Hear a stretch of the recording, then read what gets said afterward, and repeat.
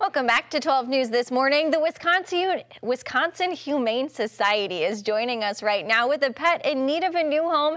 This morning, Maria joins us from the Wisconsin Humane Society. Maria, good morning. Good morning. Thank you so much for joining us. And our pet of the week is absolutely adorable this week. Yes, he is 1-year-old Freddy. He's 25 pounds. He has a gorgeous snow white coat. He's so handsome. He would do best in a home with children over 8. He's neutered, vaccinated, and microchipped. He's available for adoption at our Milwaukee campus today.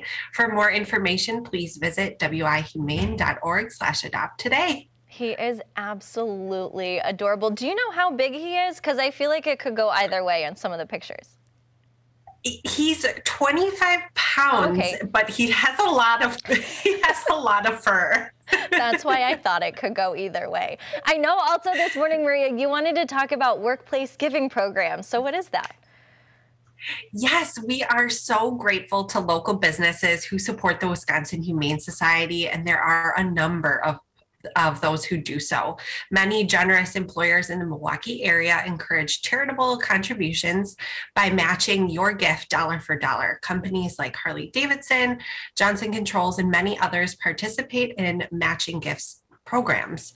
Many employers also sponsor annual workplace giving campaigns. Employees can elect to make payroll deductions to selected charities, while other companies will make a gift in honor of an employee's volunteer service hours. So check with your employer to find out if they participate in these wonderful programs. For more information on workplace giving, you can visit our website, wihumane.org, and click on Ways to Give. Very, very cool. Maria, thank you so much for joining us this morning. We really appreciate it. And of course, if anyone at home is interested in adopting Freddy, because he is absolutely precious, you can contact the Wisconsin Humane Society's Milwaukee branch. That number is right there on your screen.